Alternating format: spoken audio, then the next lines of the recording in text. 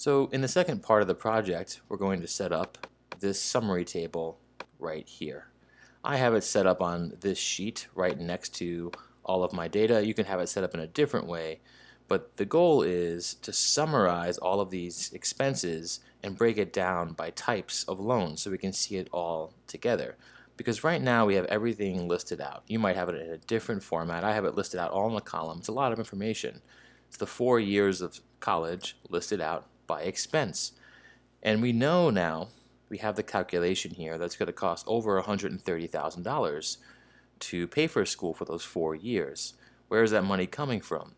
Well, some of it will come from direct cash payments, but the majority of it will come from loans. As you can see here, we're taking out over $81,000 in loans. And what we're going to be doing in this project is then figure out, well, what will this really cost us because of interest? We're not just going to pay $130,000, we're going to pay far more than that because we have to pay off the interest on the loans we've taken to pay for school.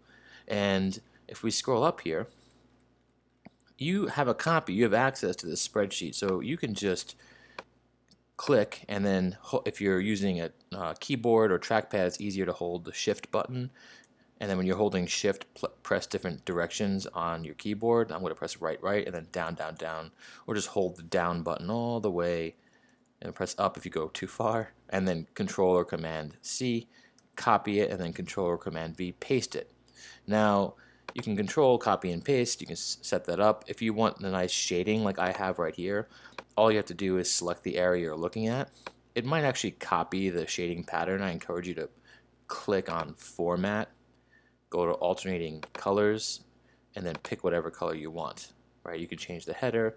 It's a cool way of sorting this out because now with the alternating colors, it's a little bit easier to read your table. So why don't you take a moment, pause the video, and do that. Copy and paste this information somewhere into your spreadsheet. Alright, so I'm assuming now you have it copied and pasted. The next step is to start entering formulas. You could go like this, right? You can copy and paste the formulas here, right? These are the notes that tell you what formulas to enter. Notice right here for direct subsidized loan, I'm calling on B42. So if I go over here, I go to B and I scroll down to 42, I can see that is the number I have for my direct subsidized loan for my freshman year.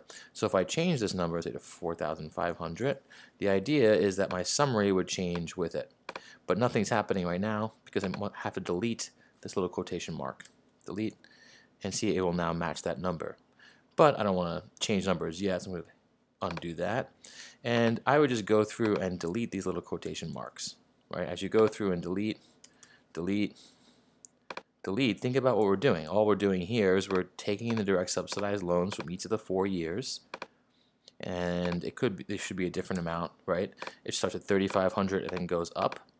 Here's the cap right here, and then we sum them up. We add up all those loans. Now we have a total for our direct subsidized loans. Now this means out of all of our loans, $19,000 will acquire no interest while we're in school.